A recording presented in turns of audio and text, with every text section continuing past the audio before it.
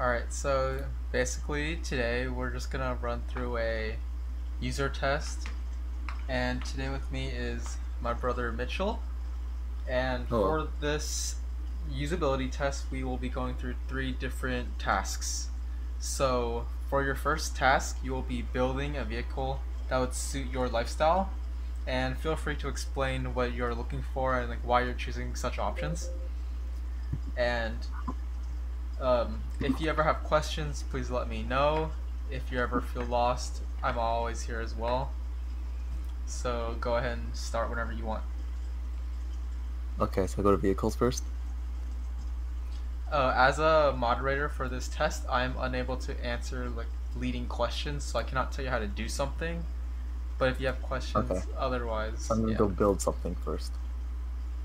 yeah, build a vehicle that would suit your lifestyle. Let's see.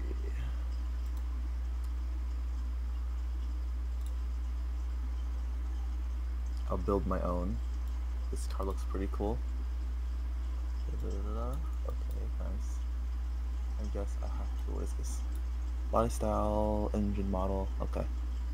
You know what? I'll go with the more expensive one.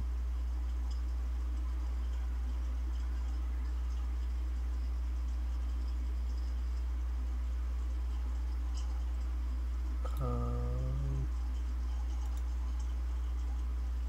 torque.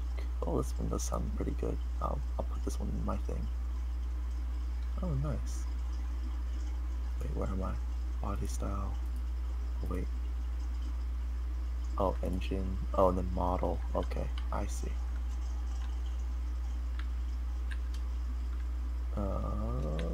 It only looks like there's a standard one.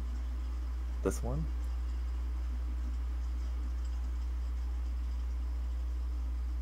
Features. Oh, that's a lot of stuff. Where can I pick? I guess I can only pick this one then, huh? Alright, sounds good to me. Oh, now I could go into my interior. Okay. Okay. I was trying to see if I can like swivel this around, but I guess I can't. Oh, I have to open up the 360 first. Oh, it's okay then. So it looks like I can choose exterior first, interior. Okay. Paint. Simple enough. This looks pretty cool.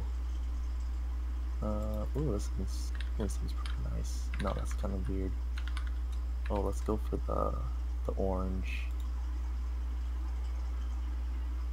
Oh man, this is kind of weird. I can't. Why does it scroll automatically? I'm so confused.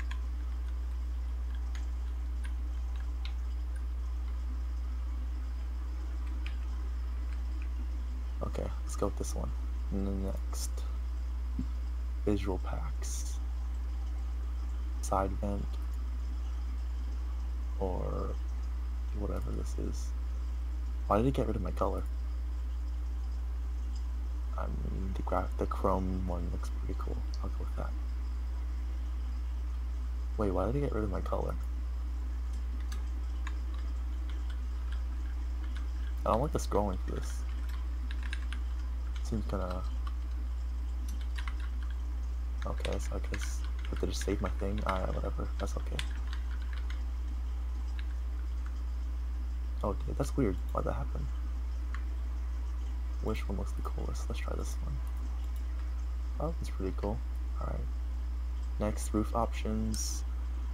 Black contrast.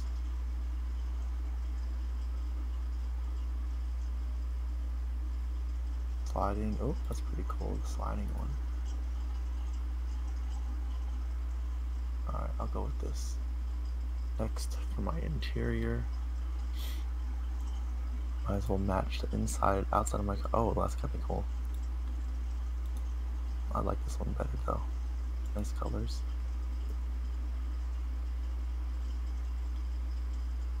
What is this for? Headlining. But then I just pick that.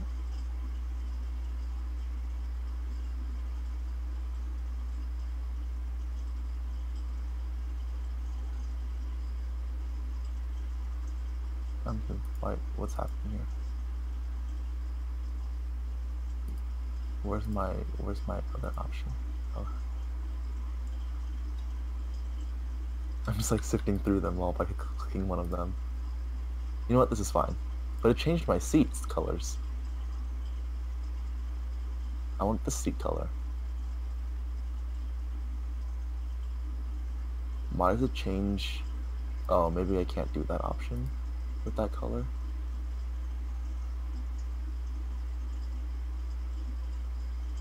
I'm confused. Oh, I guess it comes with that head lining. Finishes. Let's go for a wood finish. I always like a wood finish. Steering wheel. Wood and leather steering wheel. Alright, alright. Options. Go with that. I don't know if I can add any of these things. Rear seat convenience rack. That's pretty cool. Maybe I'll add one of those. Exterior features. Heated windshield. Oh, that could be really nice. Yeah, we'll add that. Tires. Yep, you always need a spare. We'll get a spare. Deployable tables with wood finish. Oh, it's $0 to add. Might as well add. And what's this? Spade sensing. No, I'm okay. I don't need that fancy stuff. Deployable cargo. Oh, this is pretty cool. Tailgating. You know I love tailgating, right? Okay. Finished. Base. Yeah, I don't need any of this stuff. Accessories. Towing accessories. I don't feel like I'm gonna tow much stuff, so. This part seems a lot smoother than the other part. For some reason, I guess because it doesn't have to change the image of the car over here. No, I don't need any of this stuff. I'm just gonna skip that stuff. I don't really need it. Whoa. Okay. So this would be my total. Now, add to what do I do now? Well, it seems you've completed task 1. You've gone through and completed the build. So how was your experience? Would you be able to rate this on a scale from 1 to 10? Was it easy or hard?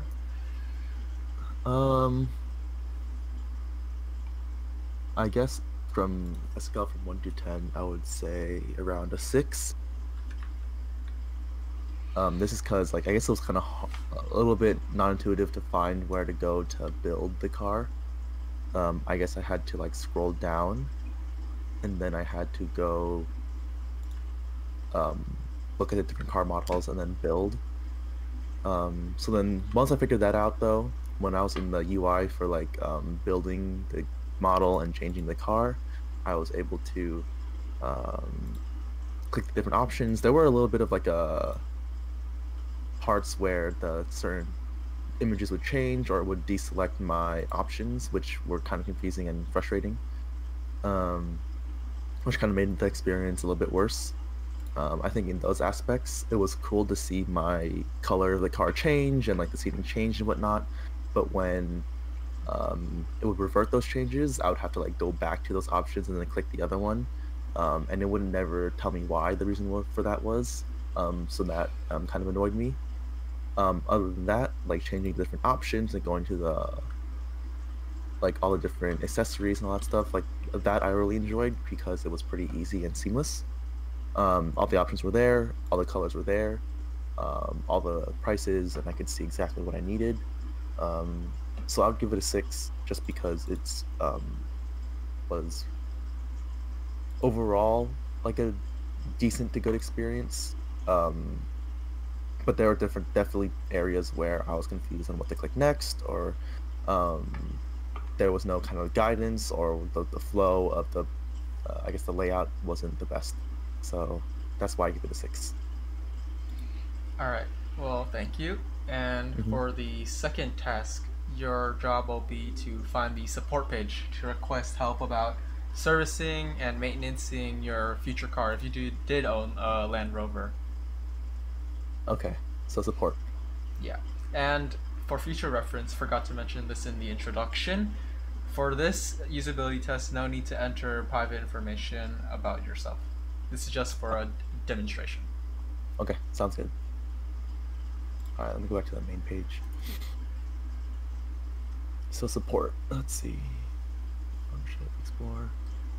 I'm guessing at the bottom of the page. No,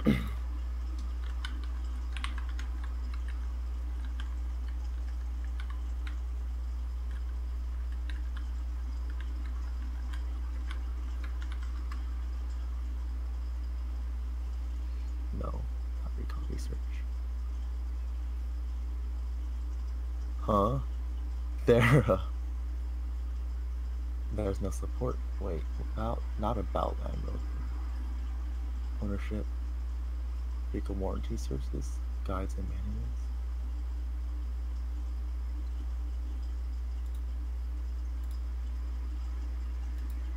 Warranty service?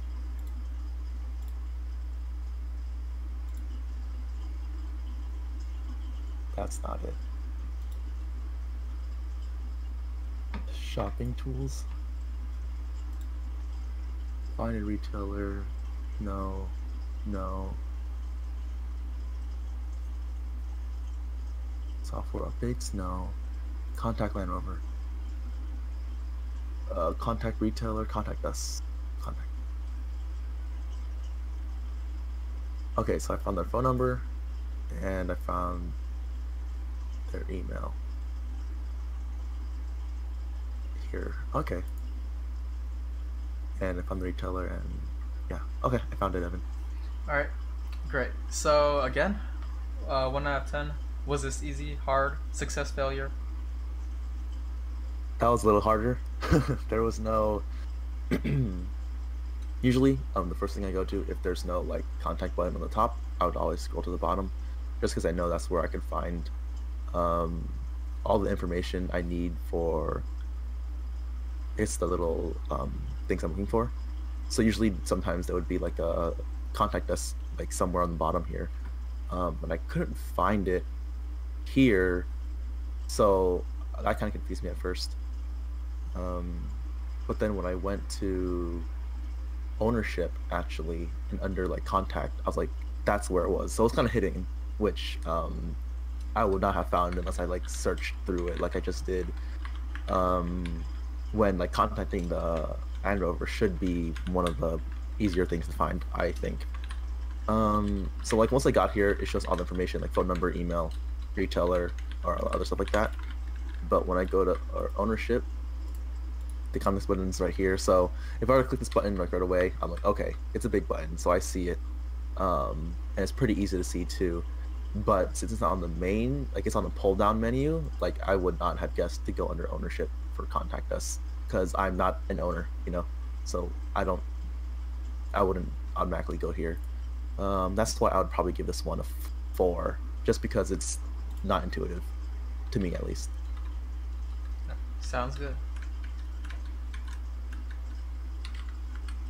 Now for your final task of this test, we will be asking you to find the retailer page to find dealerships in your area if you were to buy a car.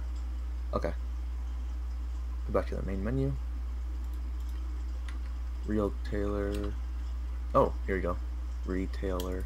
Right here for you. Let's learn more.